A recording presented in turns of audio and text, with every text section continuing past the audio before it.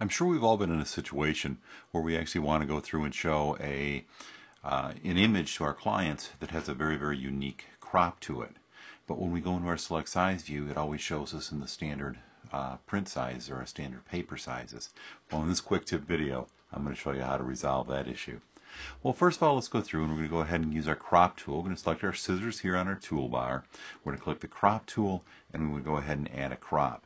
In this particular case, I want to take and not use one of the standard snap to crops. I actually want to use a completely unique crop. So in order to do that, I'm going to hold my Alt or Option key.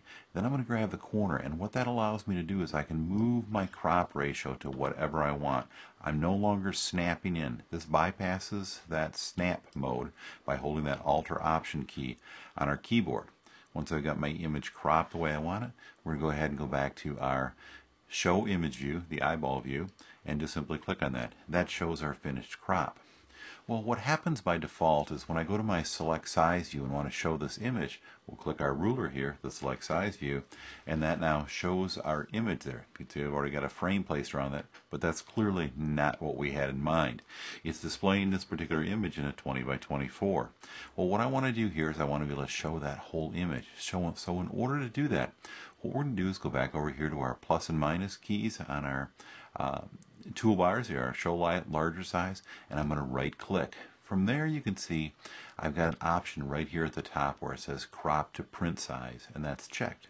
All I have to do is click that, and now what I've got is I now have an image that's cropped correctly. So when I use the up and down arrow keys on my keyboard, I can actually go through and I can show it all different sizes, and the crop is going to stay exactly the same. What it's going to do is it's going to crop my image to the longest dimension. So in this case you can see it's got a 50. It works out to a 16.4 inch image by 50. Tap my down arrow key here, goes down to a 14.8 by 45, down to a 40-inch image.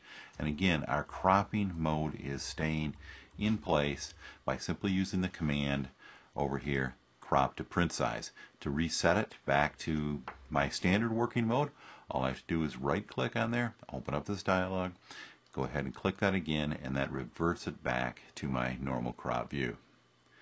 This is our ProSelect quick tip video for today. I'm Ron Nichols.